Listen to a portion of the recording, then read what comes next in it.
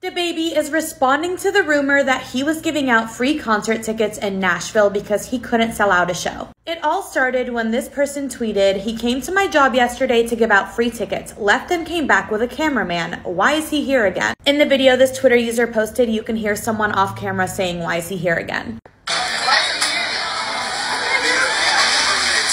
People were asking if they accepted the tickets, and the user who posted the video said no, a couple of her coworkers accepted them. His friend allegedly asked her and her friend if they wanted some and started to hand them to them, but they said no thanks, she likes his music but didn't feel like going. The Twitter reactions to this story were hilarious. This person says, "Be careful out there, I had 2 tickets to DaBaby concert in my car, someone broke in and left 3 more. This person says, "Going to DaBaby concert tonight because I need some alone time and I know no one else will be there." And this person says, "DaBaby literally dropped off 100 tickets at my mom's job and they've been sitting on the front desk for 2 weeks, all 100. And this person shared a Cassie screenshot writing, "Cheesecake Factory employee having to let DaBaby in with his free tickets in hand." If you don't know, in summer 2021 during his Rolling Loud set, DaBaby made some very controversial comments, and as a result of those comments, he lost many business deals and performance gigs. But he's denying the claim that he's no longer relevant. He posted a video on Instagram.